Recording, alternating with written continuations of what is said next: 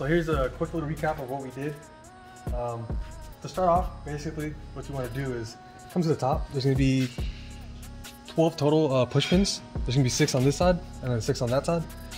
Pretty much you just pop them off. There's a tool that you can use, or you can use a flathead screwdriver for it.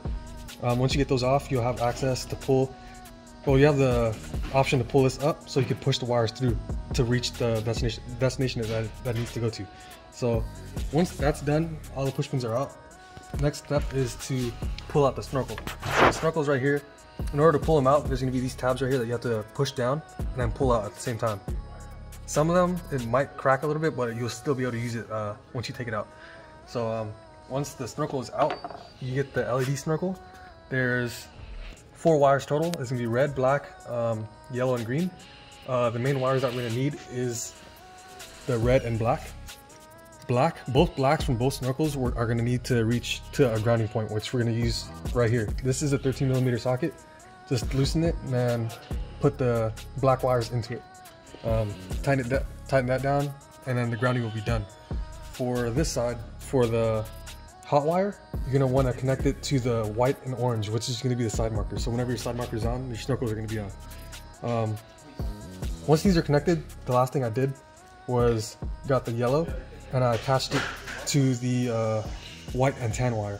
The white and tan wire is going to allow you to turn the snorkels orange to match your normal amber lights whenever you signal or use your emergency lights. Once this side is done, you just want to wire manage everything. You can tuck everything under here. You're gonna need to unplug the harness, which is down here on the back side of the headlight. It's pretty easy. You just push down the tab and then pull it out. From there, once that side is done, you're gonna move on to the next side, which is over here. Same process. These tabs are gonna be out. All 6 tabs are gonna be out. You'll be able to pull it up. Same thing over here.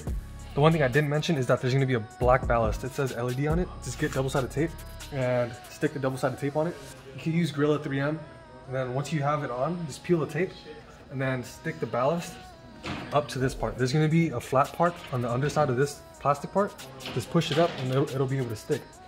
Once that's done sticking, it'll just stay there. It won't move anywhere.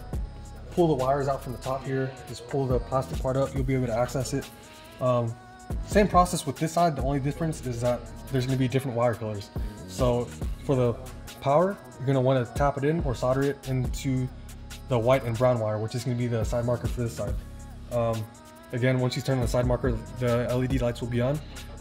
It is optional if you want it to be amber or not. If you want it to stay white the whole time without turning amber when you signal, just leave it like that. Just plug it in, just ground it, plug it into the brown and white or orange and white on the passenger side, and you'll be good. But if you did want it to be amber, you'd have to get the yellow wire, which you'll see when you open the package. Get the yellow wire, tap it in to the white and green, and then it'll turn yellow, or it'll turn amber whenever you signal.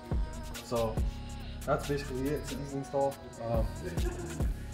Quick little process, but we'll put a list on what tools you may need if you're going to install it on.